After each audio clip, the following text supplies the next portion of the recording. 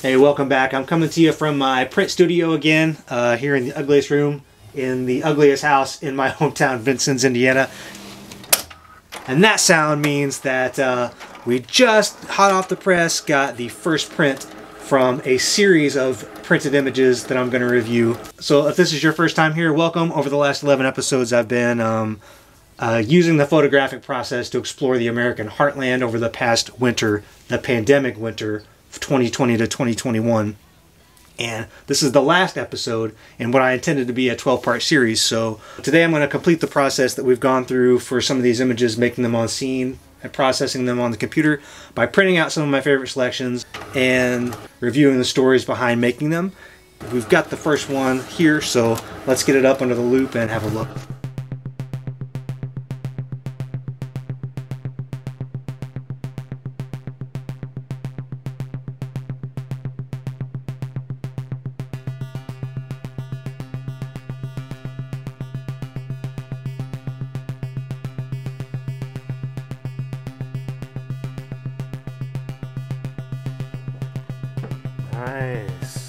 Nice.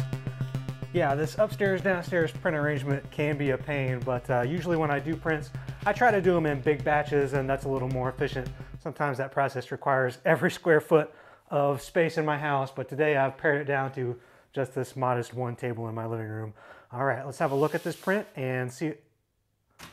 Oh no. Looks like I've already got something lined up in the print queue to be framed, and it's this ornery print from Adam Gibbs. Well, maybe I'm more excited about it than you are, but I can't wait to see what's in this package.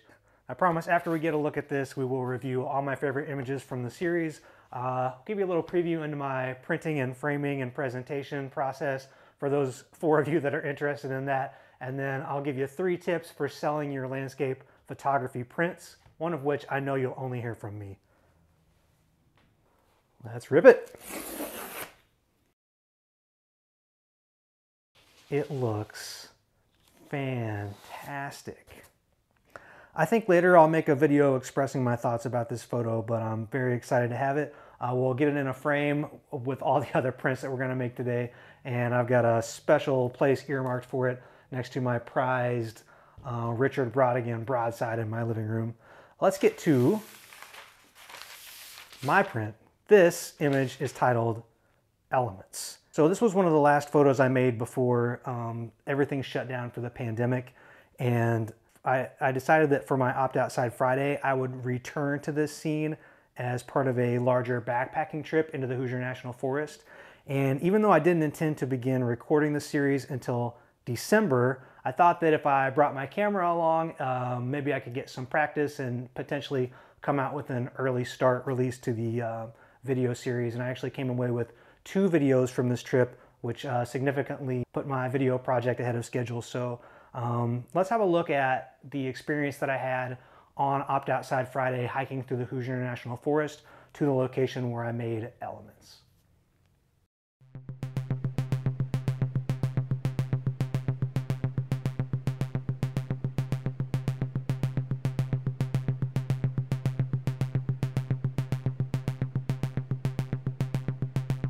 I'm going to keep exploring, but I don't think I'm going to find a better place to wind down my night than out there among those cedars. Doesn't that look so inviting?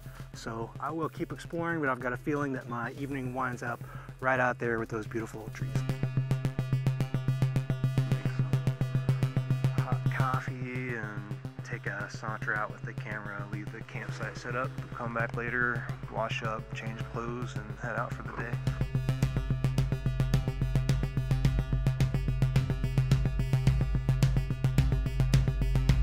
The extra working distance puts more mist between the camera and the subject. My memory card filled and my battery's also about to die. I photographed this location in an image that I called Elements, and I'll post that on the screen, and if you're interested in it, maybe I'll also relist it so you can purchase some of the editions that are remaining from that sale. But for now, I'm just gonna sit here on this rock and have a little moment before I head back. I'm very excited to finally get this image on paper, which is an ambition I've had for almost a year now. And That foray into the Hoosier National Forest, I think, was a great way to kick off this series. One of the main themes of which is that wherever you live, there are these little areas that you can find that will be special to you, that you'll enjoy making photographs of. So that was fun. Let's print something else. So between the 2 episodes of the Opt Outside adventure, I decided that I wanted to do something to bring entry-level photographers more into the fold with the video series. So I thought I had the idea of doing a more tutorial-oriented 3-part series where we would spend one day on location making like a really basic landscape photo that you could take anywhere and sort of talk about camera operation and some more technical stuff like that. And then we would have a video where we would just edit the photo on our phone, which we did. Stay tuned to the channel. You'll watch me take the image from the process of the capture we made together today through that interpretive digital process on the computer and maybe beyond. And then now I'm printing this photo that we made off from my phone on this very entry-level photo printer, which is a Canon MG6820 printer. So this is like one of those Black Friday special photo printers, 4-ink printer that you buy for less than the cost of the ink. And that's, I don't remember what I paid for this, but it was less than $50. So most entry-level photographers should find this within their budget. And I'm printing off on a favorite photo paper of mine that's not too expensive. This is Epson metallic photo paper luster, which you can get at Office Max or probably an office supply store in your hometown. So not a elite, hard to get paper. And the print's coming out of the printer right now. So once I get it out, we'll have a look at it and see how it turned out for us. Perfect. So we'll get this back downstairs with the rest to dry, get a signature on it, get it framed up. But I just wanted to show you this more basic photo printer. This is what I started out with before I got the Pro 10. Maybe in this video I'll tell you the story of how I came to acquire the Pro 10 A3 printer, because that's something I don't necessarily deserve, but it's an interesting story how I got it. And speaking of starting out, let me give you my first tip on selling a print like this. My first tip is that the first sale avenue that I would recommend to you is in-person sales. People are so much more likely to buy from you if you can tell them the story, if they can meet you, if they can physically see and hold the product and verify its quality and exactly how it's going to look, instead of guessing through like online. So definitely take these things, once you have an inventory of things like this, take them into your local gallery. You take them to some art shows. Don't be alarmed if you get rejected. If you don't secure a position for yourself in a gallery or a show right off the bat, don't be afraid to go for it. You'll probably get some good feedback. And if you do find yourself in that situation, then my next 2 tips will be really helpful for you. Okay, this next one is a twofer. Next in the series, we made a stop at Indiana Dunes National Park. So I got myself into a bit of a situation when I visited Indiana Dunes, when I found myself nearing the very end of the day on a trail that was clearly much longer than a mile. I found that I was very far from my camera equipment. Take a look. Somehow I had given myself a whole day to find a nice place to take a sunset photo and gotten myself into this predicament instead. I think I've got a problem. This trail might have been a little longer than I thought. I started out here, and now I'm here. Between that and the promise I made earlier that I'd follow this trail all the way to the end, I feel very challenged. I've got to get there. And I'm trying to get somewhere on this beach before sunset to take a picture. But first I have to get my camera equipment out of my car, which is, yeah. Come on! I'll position my camera to capture probably the shape of the divide between the snow and the bare sand. So despite that big hiccup, I still managed to come away with these 2 awesome images, and actually several more. I had a lot of difficulty deciding which ones I wanted to print. So this image is called In Dunes, as in Indiana Dunes. I've got a lot to say about this one, but I won't go into too much detail about it. You can watch the video if you want to see how I composed it. and later in my thought life, it's taken on a lot more significance to me, particularly at this time of the year. And then this was just one of those scenes that you love to encounter basically by pure happenstance as a photographer. Here we're looking at a scene as the crescent moon rose up over this scene as I was exploring down in the dunes. A great opportunity to frame up these tall browned grasses in the winter, features some of the shape of the landscape, and adorned with this perfect crescent moon right over the center.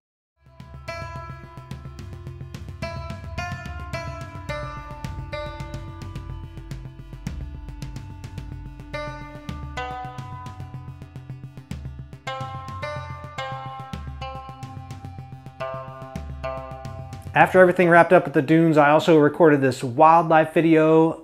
I didn't come away with any print quality images from making that video, but I think it's important to say that that's typical from a day of wildlife shooting. But I had a great experience tracking sandhill cranes across the state as they migrated south at the end of the winter. And I used my back catalog for to make some demonstrative points about wildlife photography. So I think we came away with a pretty good video. These are some clips from Hoosier Safari.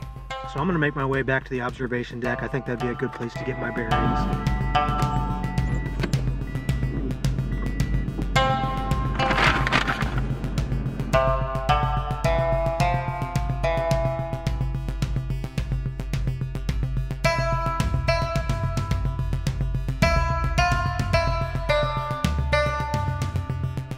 Your viewer won't just identify the presence of an animal, but will be in conversation with it.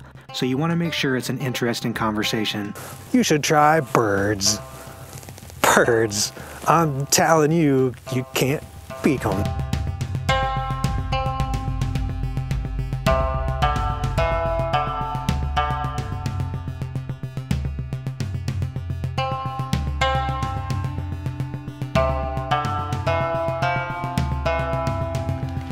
And then finally this winter we got some actual snow, and an opportunity that I was able to capture over a couple of days making snow and frost photos in Illinois. When the frost first came, I jumped over to the countryside in Illinois, a location and a type of scene very familiar to me. Check it out. Strong hoarfrost like this one when fog comes through and the fog freezes to the plants. It's interesting, it's lively, as you can hear the geese love it, and of course it's really beautiful.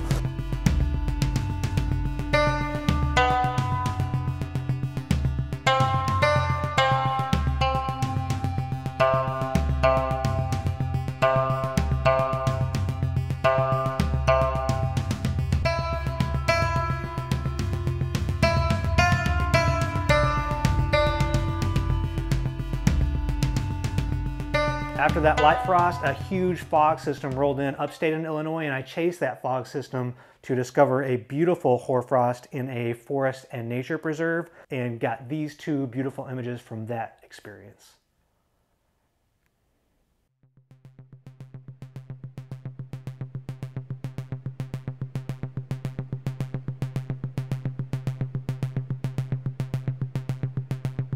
Different things to see and shoot here, so I'll be more spoiled for choice than starved for scenery.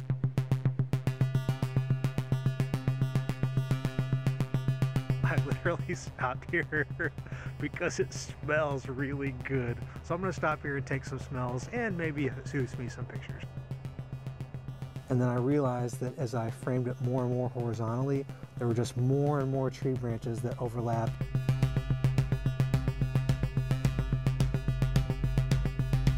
I had a very difficult time deciding between which of these two images that I wanted to print, and I chose this one, which is called Chandelier and is available on my website in limited edition. But as soon as I went to print this, I actually got an order for it. So this one is spoken for. It's on its way out the door to Maryland, which gave me the opportunity to print this one and see how it turned out for me.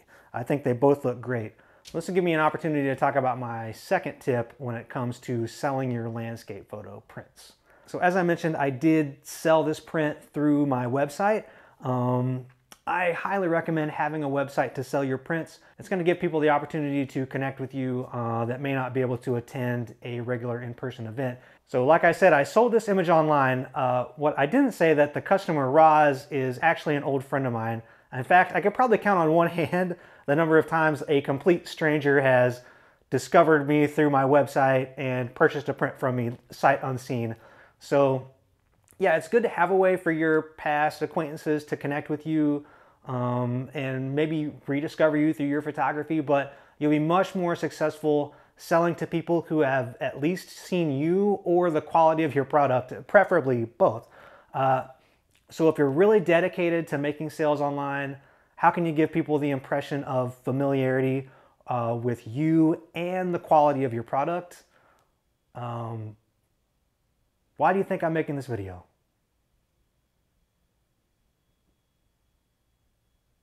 So to conclude the series, I decided that I would give myself a double challenge of finding a rural photo spot that was appropriate to make a video, but also making the photo with a really old camera. So let's see how I did handling those challenges. And before I show you this awesome barn shot that I've got set up, is we need to talk about what rural exploration or Rurex photography is. I wanted to share with you some of the obstacles and hurdles that I've had to jump over to get to the point of making this video this evening.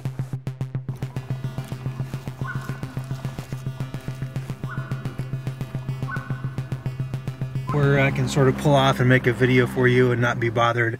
And this is the barn that I came to shoot. It is gone. The barn's been replaced by this bulldozer.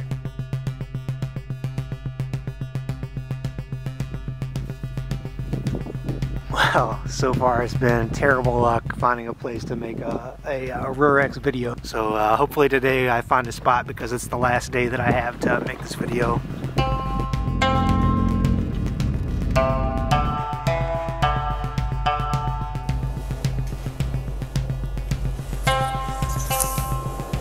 Unbelievable! I have an idea. I had a stroke of pure, utter genius.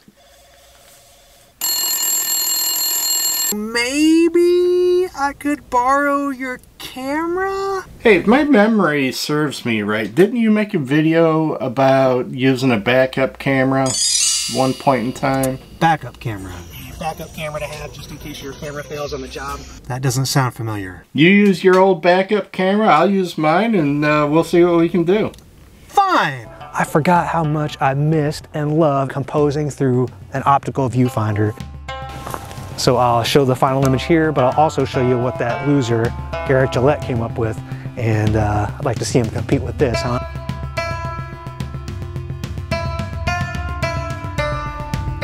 Outstanding. But before we move too much further, I just wanted to look at these two photos side by side, because these are like the demonstration photos for what can really be achieved for entry-level photographers nowadays who want to get into printing. This one we made totally edited with a smartphone and printed from a smartphone on an entry-level printer, and it looks fantastic. And this one we also made the photograph with a 10-year-old used camera. And after I made this video, I was able to give away the camera. So I want to thank the 35-ish people who participated in the giveaway on YouTube, as well as congratulate the winner, Azariah of Texas. He emailed me to confirm that he received the camera and he's putting it to good use. So thanks to everyone who chipped in to make that a successful event. Okay, if you stayed tuned through all of that, thank you so much. I know that for some of you that was a bit redundant, and you've been tagging along and watching these videos for a long time. I can't stay in this house much longer. Let's get these images in a frame, and then I promised you we would get out and I'll give you my third top tip for selling your landscape photos.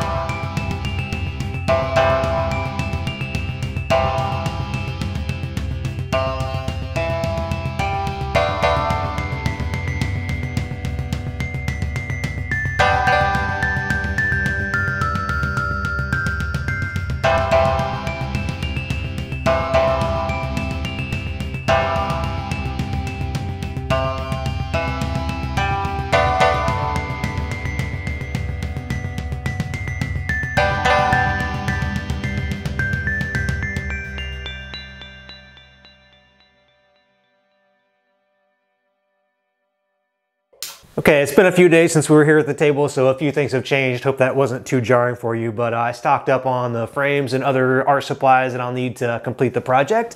I turned the camera around because I was tired of looking at my jackets, and I mowed like 3,000 yards, so my allergies are kind of going crazy. If it wasn't obvious from the appearance, it's definitely obvious from the way I feel that spring is in the air.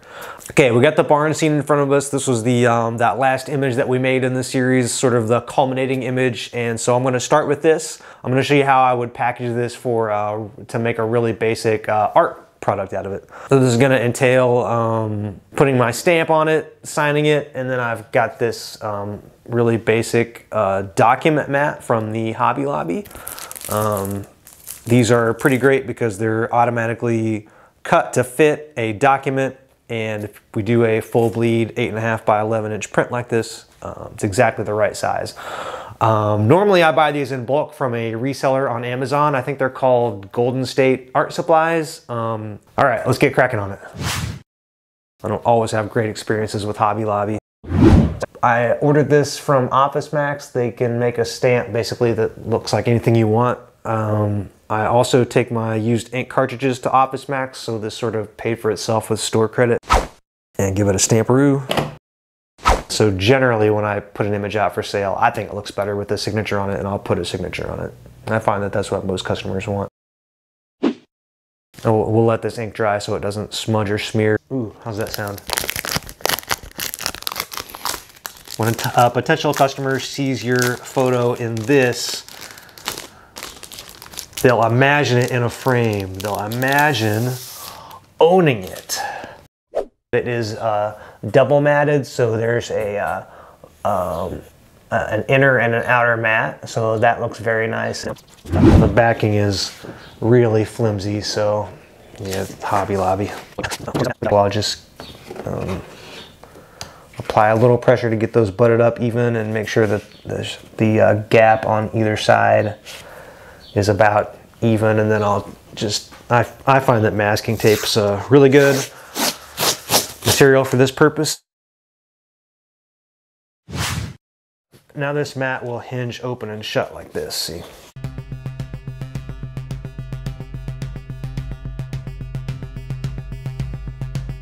About like that, and then I'll hold the print in place with this fancy thing, which is a sock full of coins. I'll mount the print using this. This is, I think Linco is the brand. It's a linen mounting tape, and the adhesive is an acid-free archival adhesive. So I'll cut out 4 strips. So what we're gonna do is make a T-shaped hinge. So if I take the backing slip, this is how I do it. And I'll lift a corner of the print, and I'll apply the, and I like to get these pretty close to the print. Sorry if you can hear the birds outside. They're not happy with me. I had to relocate their nest off my porch yesterday, so there's a bit of a bird fracas out there. Okay, now we've got it in the mat. I'll go ahead and put my signature on it.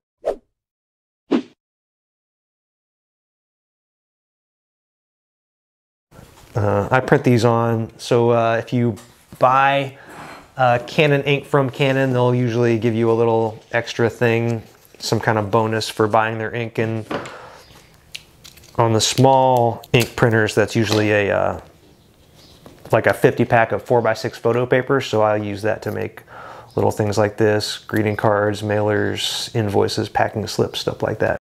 And then we'll just put that right in the middle, and a piece of double-sided tape makes that a nice, neat presentation. And once the signature dries, we'll get this in the cellophane sleeve, and it'll look like something you might want to buy. So Hobby Lobby doesn't have barcode scanning technology, so they put these awesome price tag, like yard sale price tags on everything in the store that you have to peel off, and they leave a nice adhesive residue. It's really wonderful. Really great job, guys. And these materials were terrible to work with. Okay, I've got this exact same kit for the Sunset Creek picture from Kentucky, and then I'm going to take that one step further and get it into a frame. So I've got this frame selected. It was a cheap frame, $10. So between this and the mat and the print, we've got about $20 in the whole product. You know, let's get it framed up and see if we can sell it.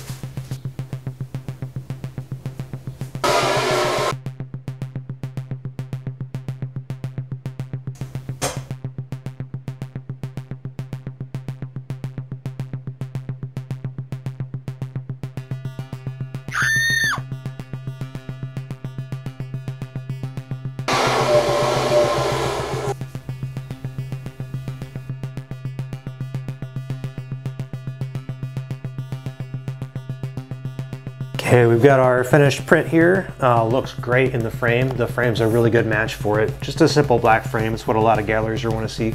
I've got one little mark, scuff mark here on the side that I'll have to fix. So I'll fix that with a Sharpie.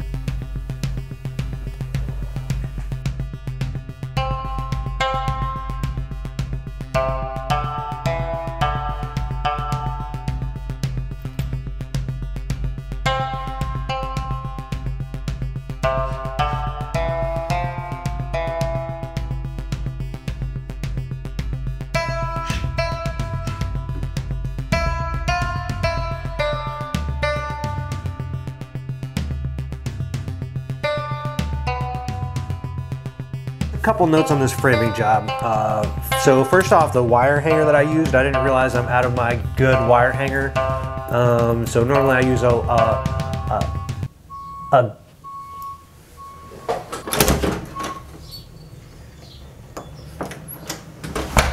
think you can see the difference there. I'll have to run out and get some wire for the bigger frames I'm going to be doing. And then you can see I also normally put a little bit of heat shrink wrap on the end there too, so just to cover up the rough edge from folding the wire back over. So aside from that, the bigger framing jobs that I'm going to do are basically going to match this one. It's copy, paste, and repeat, so we won't go through every one just like that, but I am going to go do a whole bunch of framing right now, and I'll catch up with you after that project.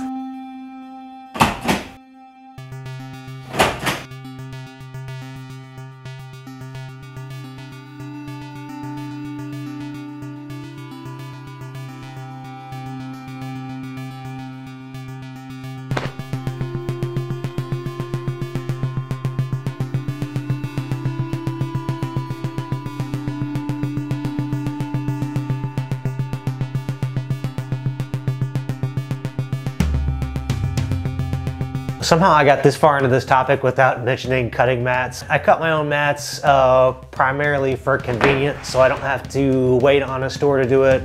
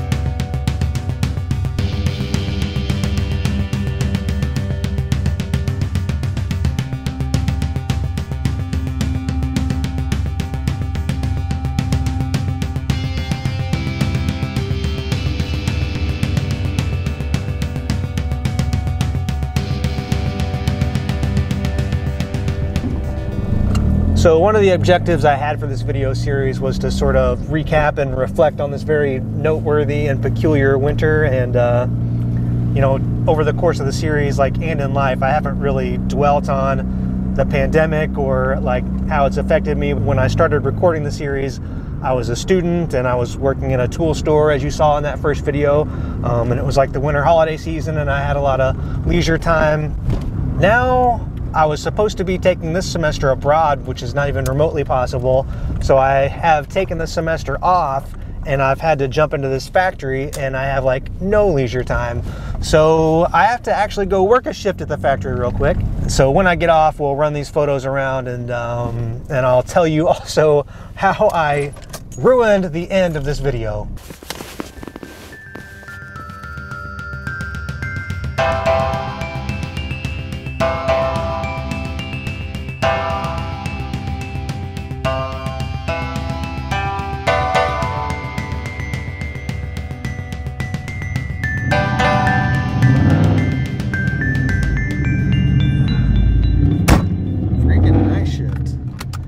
Daylight when you get into work, and it's daylight when you get off, and you got no time to go look at the sunrises and sunsets.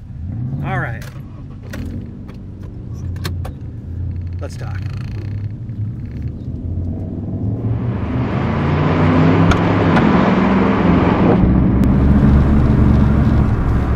I think normally the undertaking I'm about to embark on is something that I would like utterly dread. So one way that I definitely noticed that coming out of this pandemic has sort of left me in a different state is that I'm absolutely looking forward to getting out and talking to strangers. Look out, strangers! So I gotta... That's better. It's gonna be very hot. I gotta confess how I ruined the conclusion to this video, the capstone to this entire 12-part series. The concept of the video conclusion was basically this. I take all the prints from these images that we've gone around, you know, flyover country, making over the winter, and I take them to areas that are like local to the areas where the photo was taken. I bring them into local businesses. I swindle the business owners into letting me display them there for sale.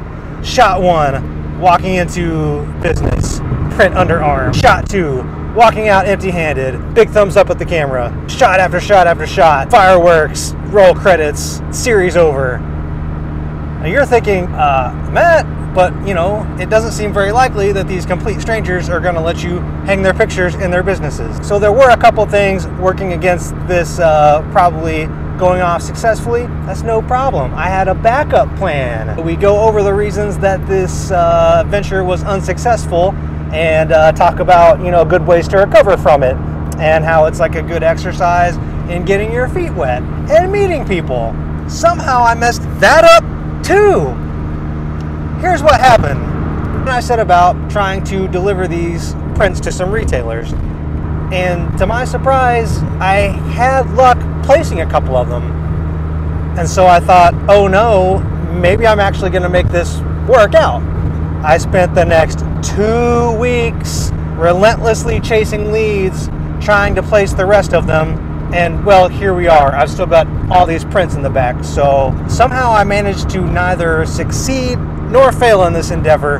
So I think what we'll do is we'll go ahead and debrief this as if it were a complete failure, so I can talk about ways that I think I can, you know, learn from this and recover, as a way of wrapping up the discussion we've been having about techniques that I've used in my enterprise of selling photo prints. I had to pull off on the side of the interstate, which is highly illegal, but you've got to hear this. Tell me you can hear this. Hang on.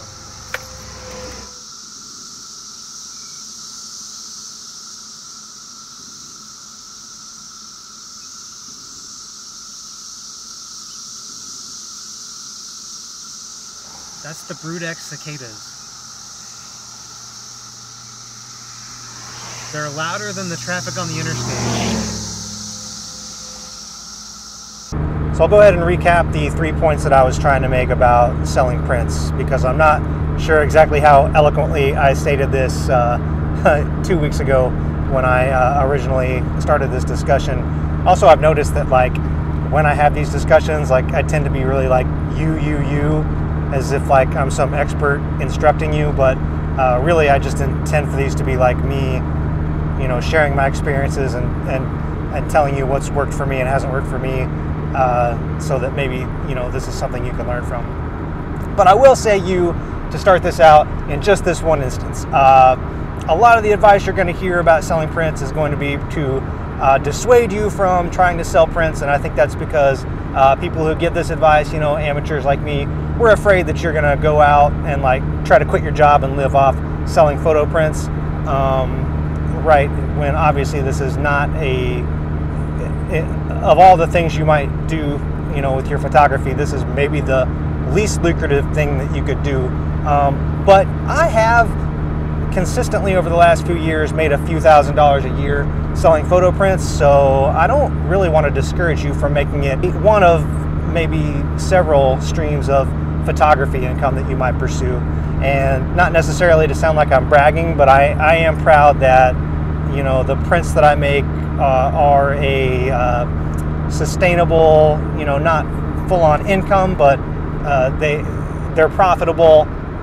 They support the purchases of my camera gear, and I don't think that's because my prints are better than the next photographer's. Like, I think that it's the result of a lot of hard work that I've put in behind the wheel, behind the lens, behind the computer monitor, behind the scenes. But obviously, this wouldn't support me as a sole means of income. So here are 3 things that I've learned from the past 3 years of selling my photo prints. First, if there's one conclusion that I'm very confident in drawing, I will far and away drastically make a higher number of sales to people that I encounter in person and who can actually see and experience the product I'm selling, right? So in this regard, selling photo prints is a lot like any other type of salesmanship. So that's why my first recommendation is that you get into a gallery or an art show where you can mingle with people and, you know, make an in-person argument for your work. In fact, if I thought that that were a viable solution for everyone, that would be the only solution I would offer. It's that dramatic of a drop-off between this method and the next method of making sales. However, you know, it's not guaranteed you'll get a placement in a gallery. A lot of galleries are not even interested in accepting photography, or especially not like very, you know, facially literal photography like landscape photography. And, you know, there is sort of a price barrier for entry into art shows. I think I probably did 2 shows before I broke even again on that investment. So I understand that not every photographer will necessarily have access to an in-person sales venue. So I think the next best thing is if a customer can't meet with you in person, if they can at least see your product in person. Oh, this road is so bumpy. I'm trying to make these recordings in like the brief, smooth patches. This footage is gonna suck. So that brings me to what I think would be the second best option, which is the endeavor we're about today, trying to get these prints into a non-art space. And I'm particularly thinking of places where people spend a lot of time and will be interacting with the artwork for a prolonged period of time, like a hair salon or a restaurant. So the idea here is I've made these cards, speaking of things to use extra 4x6 photo paper for, with these QR codes on them, and I just attach this little placard to the print, and a customer at the business can buy it in a process that's sort of transparent to the space owner and doesn't really require their involvement, and then I offer a commission to them if the piece sells. Normally, if I do this, I would also let the space owner select the piece, which is like really a great incentive. Then they can sort of basically decorate their space with my artwork for free, and also make a commission on it if it sells. So normally this is a pretty strong argument that I find, but there are a couple snags that I've hit in this particular instance that are sort of like unique to these circumstances. One, I'm working away from my home area. The problem with that is that the people in those areas don't know me at all. I don't have a working relationship with them. They don't follow me on social media, but they do now, right? So my hope is that if I should return, there will be some familiarity there. The other big hurdle is something that I do occasionally run into, and that I do feel confident in advising you in, and that is that it can be very hard to sell work that is overtly seasonal, okay, out of season. So these images that I've been trying to get rid of are necessarily seasonal because they're from this winter you know, Heartland photo series. So, right, they're snowy as heck, they're bare tree limbs, like they're overtly seasonal images that are not germane here at the end of spring, in the first week of June. So take autumn, for example, right? As soon as the weather starts getting cool, like in October, there are all these fall-themed art shows, autumn art fairs. People are feeling, you know, sentimental or romantic about the change of the seasons, and they're out shopping for, you know, fall decor and fall-themed art products. That's like a month before the leaves change, and I can be out making fall photos. The same thing happens in the winter. People are out, like, you know, in the weeks leading up to Christmas looking for winter stuff, even though, you know, it's typical we don't get snow until like February, or like this year we got one of our biggest snows in March. So so another way that having this really seasonal inventory is not a loss is that this year when winter comes around, I'll have these photos ready to go. So in art spaces where I'm having to compete with say painters who can, you know, paint seasonal images, you know, on demand, you know, I've got an inventory to compete with that now. So I think that'll be a plus this year as well. So we maybe didn't have a win from this exercise today, but I do think that with the extra familiarity that I've built with these store owners and the advance that I've got on the seasons, maybe this can be a success story for this winter. So third option, if those previous two venues, you know, weren't available to me for whatever reason, but an option that I would keep open regardless is online sales. And of course, with all these strategies, don't forget to use your own creativity. That's a big part of the fun. Just like your photography, apply yourself to it and do it your own way.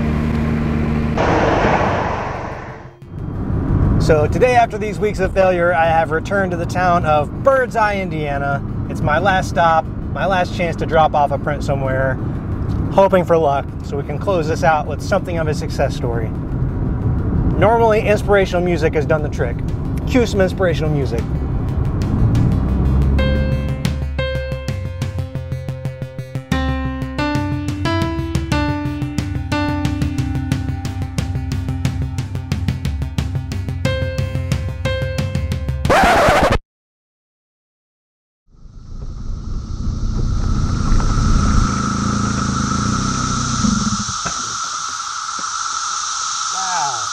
If you can hear me over the sound of those cicadas at all, I'll be amazed. Well, I struck out on that one too, but you can't win them all. In my case, you can't win many. But I'll tell you what I did win was some great photo opportunities exploring the Midwest through photography. I hope you enjoyed this exploratory series as much as I did. While I was here in Birdseye, I thought I'd stop off at the trailhead and see how the scenery has changed. This is where I started the series. This is where I'm going to end it. It's definitely summer, and we're out of this terrible winter. I'm looking forward to getting back to making some like regular, good old, simple photography vlogs. So until that next video, you keep an eye out and a foot forward, and thanks for watching. You know, and this has been a particularly crazy winter with the pandemic.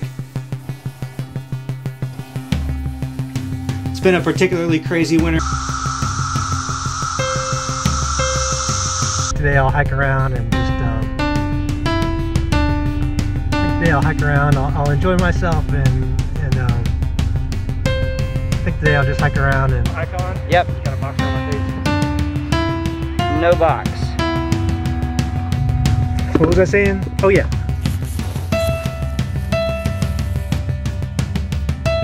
I've probably passed on 100. I'd say if so the alignment of all the